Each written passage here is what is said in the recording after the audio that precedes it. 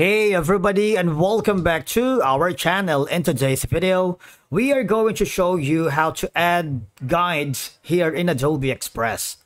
Let's begin. Now, the first thing that you need to do is to log in using your credentials. If this is your first time in Adobe Express, I want you to click the sign up option.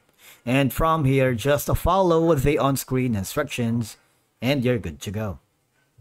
Adobe Express does not have a built-in guides feature like Adobe Photoshop or Illustrator, but you can still create visual aids to help align and organize elements in your design. How? I want you to open the design or project that you're working. If you haven't already, this is going to be the perfect time for you to browse thousands of inspiring templates. But if you want to start from scratch, just click on the button right here. Now, as you can see, I'm working with this specific image. So, all design. For you to be able to add a kind of like a guide here, I want you to click on the margins right here. If you do that, you should be able to have an option to show margins. You see that? And show bleed. So these are going to be your kind of like grid guides. All right. Now here, all I have to do is drag and position the elements that you wanted. I'm going to go to the upload button, wherein I can simply resize the file. You see that there is a green line right here which shows the margin, and that's going to be my clue or guide. You see that? Okay, so that's one way, all right, for you to be able to use guides here.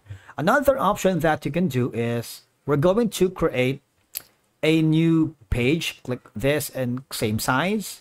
Now I'm going to add elements and images. For example, going to go to the media, add some photos, maybe photos right here. This one.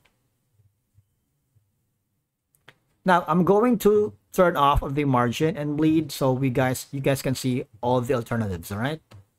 Now on the elements, for example, I'm going to put in a shape right here. For example, this one. I'm gonna put that in here. Now you can see that there is an option that says border, right? If you click that and you choose a different color, you see there is going to be kind of like a guide so that the shapes and images does not collide. All right, so that's one of the easiest way for you to add guides, grids, and that could simulate similar to the familiar softwares that you're using like Photoshop and Illustrator. All right. And you just have to rearrange the template to fit your needs. And that's it for today's video. Thank you so much for watching. We will see you again in the next video.